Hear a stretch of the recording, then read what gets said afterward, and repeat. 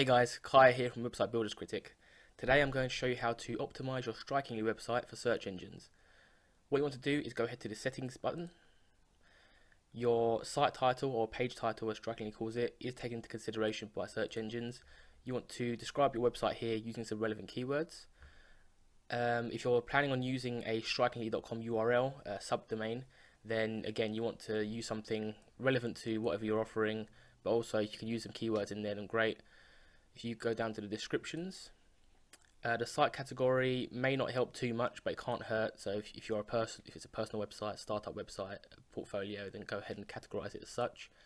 Now the site description, the site keywords here, as you can see, they are basically meta descriptions and meta site keywords. So they will again be taken into consideration. Fill those out accordingly. You've also got the favicon and the Facebook sharing images there, which aren't too important for the search engines, but again it can't hurt. Now going back to domains again, if you go to custom domain, getting your own domain instead of using a Strikingly subdomain is going to help with search engine results as well.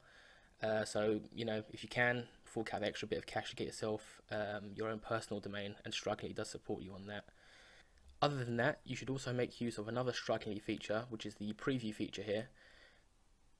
Now the preview feature allows you to see your website on a desktop, as you can see here, also on a tablet, as you can see, and on a smartphone as well.